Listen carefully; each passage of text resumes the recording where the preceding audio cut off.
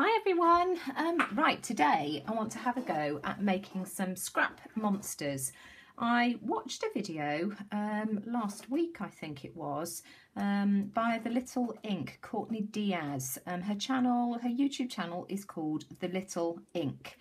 And she did a video where she showed how she'd made some scrap monsters, and they were so cute. They were absolutely adorable. And in fact, I actually shared the post and uploaded it onto my Facebook page.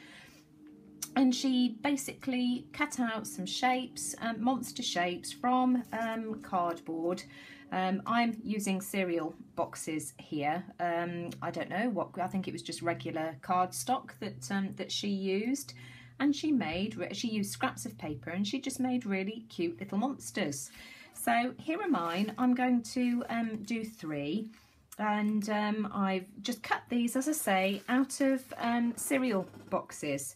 Here's the leftover scraps. So I just drew a basic shape in pencil and cut it out with my scissors. Then made 3 little faces. Now, as all of you know, drawing is not my thing. I'm not very good at it. So this one is just a basic copy of one of the ones that Courtney did.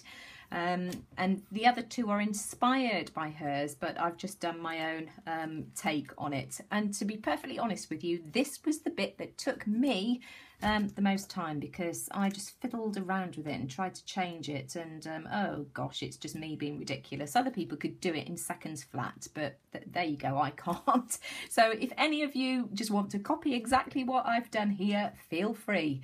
It makes no difference to me. No copyright here, I assure you. So those are the 3 basic shapes that I've done, and what I'm going to be using, she used scrapbook paper for hers, and I'm going to do that with one of mine. This is the book that I talk about sometimes, that inspired me this was how I found mixed media and YouTube. I bought this book from not the works, not the range either, what's it called, Home Sense, which is an offshoot of TK Maxx here in the UK. And it was $5.99, and I picked up this book because I just thought the papers inside it were just absolutely beautiful. And it comes with a CD, and the idea is that you print the patterns. There's a reference on each page, and you can print them off to your heart's content. My printer is not very good quality, and so the colour copies that I get are rubbish basically. So I'm just tearing for $5.99. I'm just using mine as a paper pad, and just I don't use sort of much scrapbook paper, to be honest, but I thought ideal for using it for this.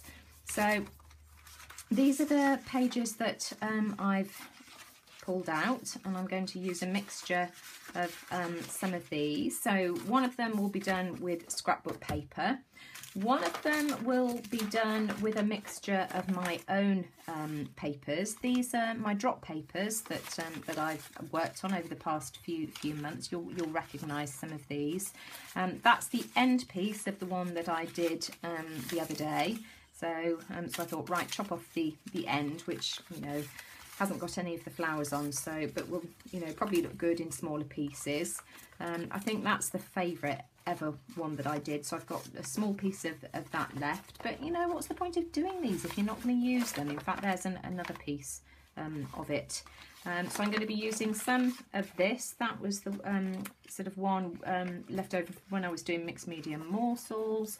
Spillage from distress inks that I was doing the other day, and just another drop paper, and that was the sponging one that I did for the cat hand mixed media morsels when I was using up all the leftover paint. So I'm going to do one using my leftover papers, and then let me just bend down onto the floor. The third one I'm going to do using this box of scraps. This is just a box that I keep just on my bookshelf, and it's where I put just little tiny pieces of scraps. These are some of my stickers, I do believe. Let's have a look and see. Well, it doesn't matter, I'm pretty sure it is, and just little pieces left over. That was a piece of washi from Happy Mail that I received recently, and there's just, you know, some of my marble papers. That's watercolour print done on a coffee filter, and there's all kinds of things, book paper, pieces of lace, there's all kinds of scraps and things in here. So I'm going to try and use some of that for one of them as well. So I should get 3 completely different looks. So anyway, let's get cracking. Let me just get myself organised, clear all the cardboard away, and then I shall come back. Right, okay, ready to go. Now I have sanded, let me just see, with a fine piece of sandpaper, the top of the cereal box, and then I've wiped the dust away with a baby wipe.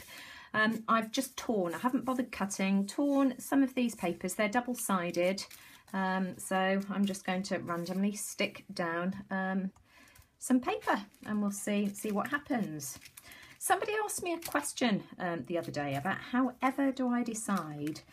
Make sure you overlap, by the way, as well, because then we can sort of neatly trim around the edges. Yeah, somebody asked me, how do I decide whether I use deli paper or whether to just work on a drop sheet, or how do I decide, or whether, you know, I use my my mat. When I am gluing, I tend to use either a piece of deli paper or my silicone mat. I use one of the baking mats rather than the Tim Holtz, just because we can't get hold of them here and they're so expensive anyway. And the oven liners, the silicone oven liners, do the job just as well. I don't know whether they're silicone actually, you know what I mean, Teflon liners, that's what I'm thinking of. So yes, I use my drop sheet. Trying to decide, I'm being indecisive here, look. I use my drop sheet when it's just paint or inks that I'm using, not when there's glue involved, just because glue just makes such a mess. I mean, it's quite easy with the deli paper, because I can just sort of leave it to one side to dry. I don't throw it away, I keep it, I just leave it to one side and then I'll use it next time. And you can see that this has got ink and all sorts on it as well anyway. So that's how I decide, but I agree it is difficult sort of making decisions all the time as to what you should use, and you don't want to sort of lose any of that valuable, beautiful paint and colour that you're using along the way. Right, so as I say, just randomly sort of putting this down, trying as hard as I can not to think about it too much. Now there's a challenge. You know me.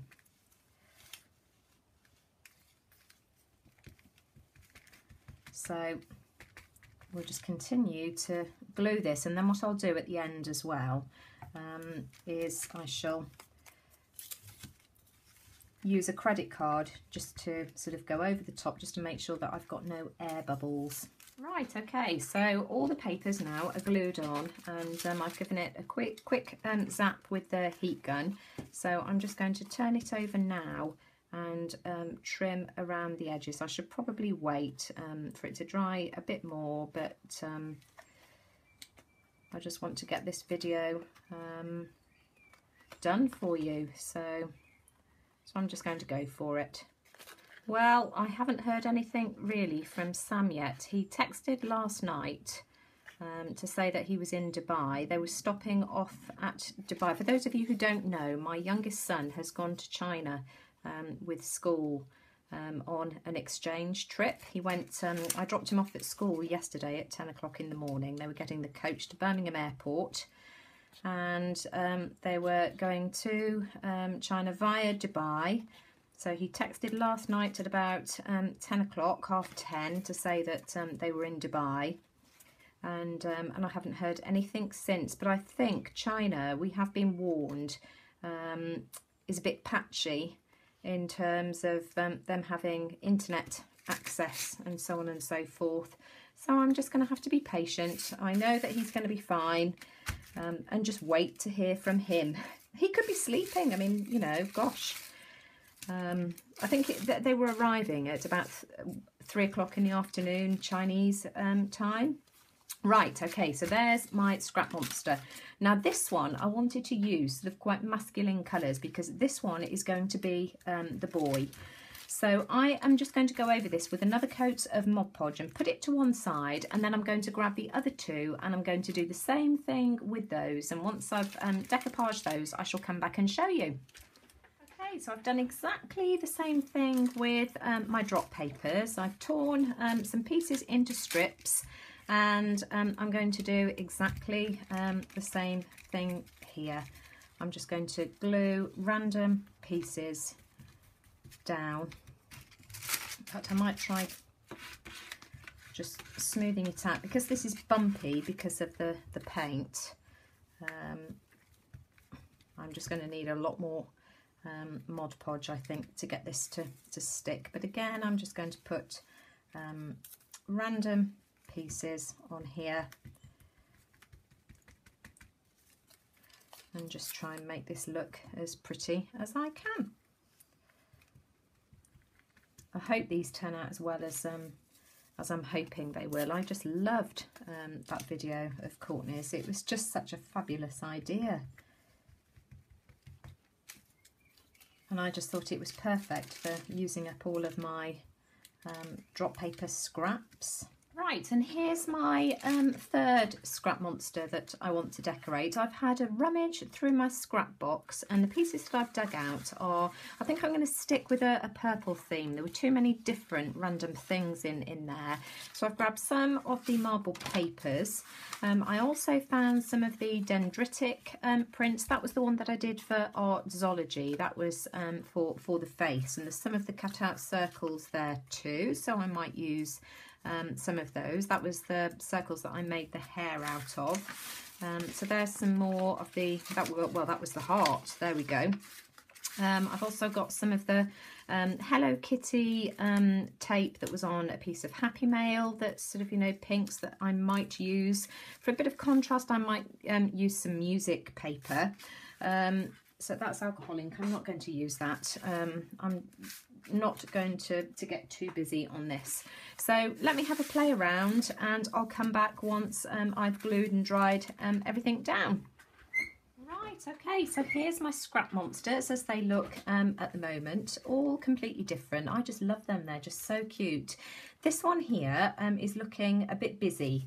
And so out of the cardboard, I've drawn a couple of arms, which I'm going to attach with some, oh gosh, brads.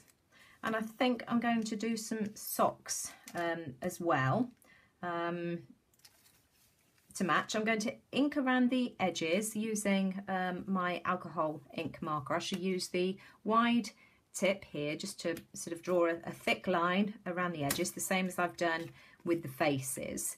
And then I'll decide what I'm going to do next. So I'm going to go off camera because I need to get quite close, and I'll draw the outline, and then we'll come back and we'll have a look and see what it looks like then. This one might have a bow tie, for instance.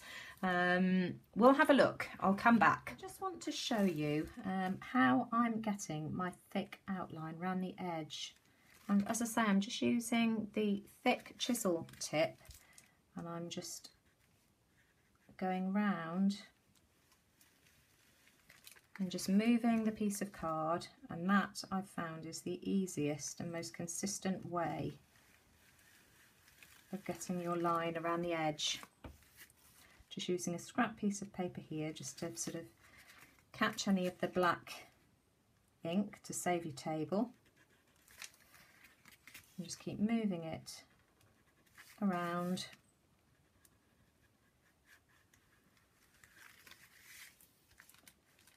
Make sure I'm in camera for you.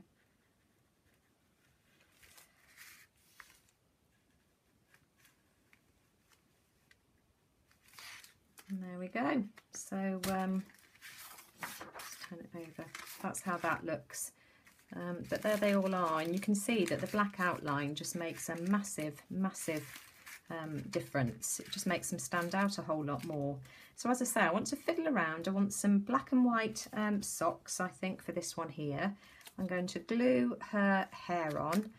I don't know quite what else I'll do with her yet. And this little fellow here, there we go. I just think he's crying out for a bow tie. So let me have a play around and then I'll come back again.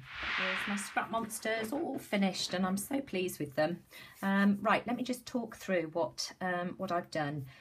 This fellow here has had his bow tie. I just cut out a piece of scrap in a bow tie shape from the cereal box and then just used the broad tip just to ink it in black. Then he's had a bit of doodling around the bow tie. I've added some dots underneath the stripes on his ears and a couple of polka dots by his shoes. He's had black shoes, by the way, so that's him.